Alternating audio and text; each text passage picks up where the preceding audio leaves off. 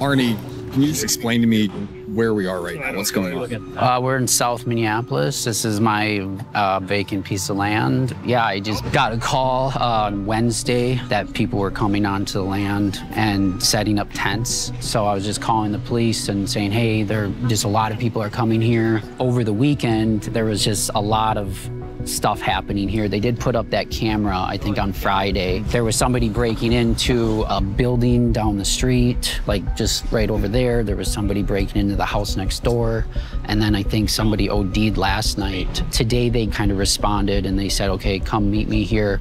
We'll escort you onto the property. You can put these signs up, because I just didn't want anything to happen to me, because I didn't know what was going to happen if I came. People were not happy you were here. Yeah. I was hearing them saying comments towards you. Yeah. So I've lived in Minneapolis for 25 years. I'm a licensed real estate broker and a licensed builder. Basically, after, the pandemic and the George Floyd, riots, protests, whatever you want to call them, that's when everything really changed, with Minneapolis. The whole defund the police, abolish the police. I was blocks away from where George Floyd was killed, and we experienced everything that was going on for those 3-4 days when the city was burning. And it was just, I don't know, there was a sense of like they were just letting it happen for some reason. And it's like, this is literally people's livelihoods. This is small businesses. They're burning down huge apartment buildings. They're burning down the police station. I mean, this is just ridiculous. But like, why didn't they just stop it? They're not being affected by this because if this was the governor's mansion, you think they would let this happen? No, they're not gonna allow it if it's over there, on one of their properties, but they're allowing it to happen here. So am I angry? Yes, absolutely.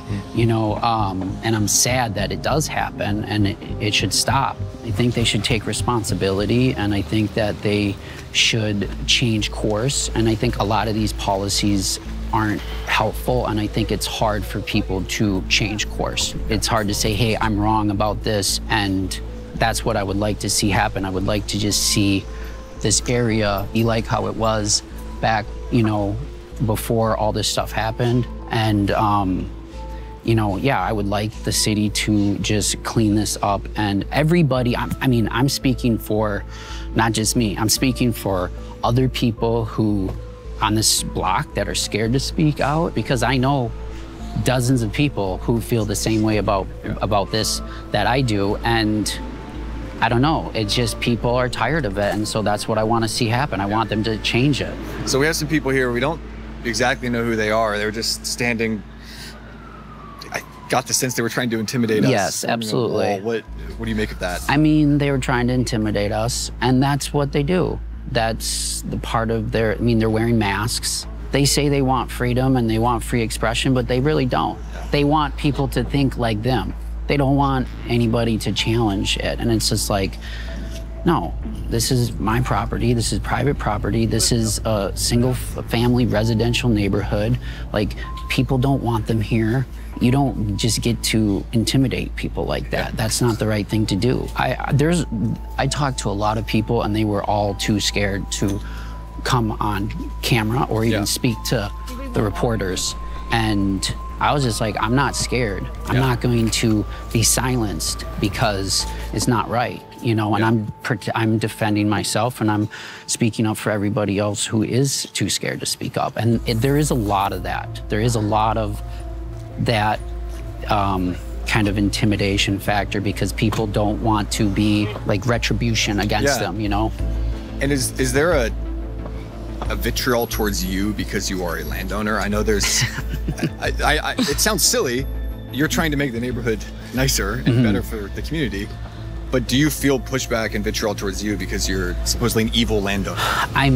This is my first time here. I'm sure these people are like mad at me right now. I haven't experienced that from people in the neighborhood. I've lived here my whole life, and I've worked here my whole life, and I've done good work for people. So nobody's mad at me, I would say. I think people want a house here instead of a vacant piece of land. But the people here obviously didn't want me here. What can you expect, though?